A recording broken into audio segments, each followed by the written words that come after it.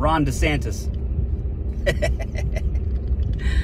Not a chance in hell, buddy. And it's not because Democrats are going to beat you, which they would.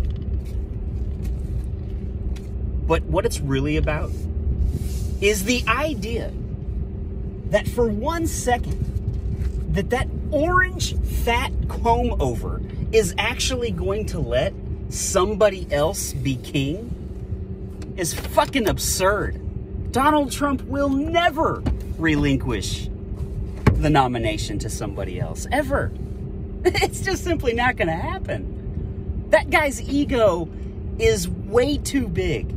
And as long as that guy draws breath, the Republicans are stuck with him. Not just in 2024, but in 2028 and 2032. As long as that guy's alive, nobody gets to be the Republican nominee. Smart people know it.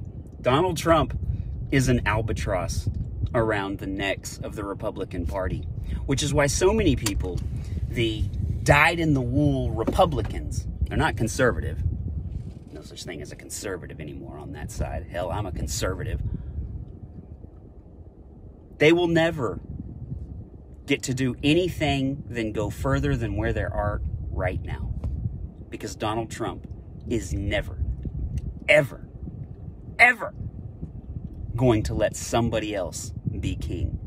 Maybe Ivanka, but she's not all that popular with Republicans.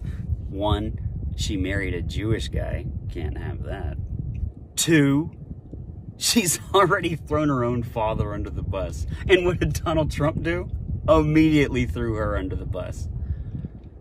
Family values. Go figure.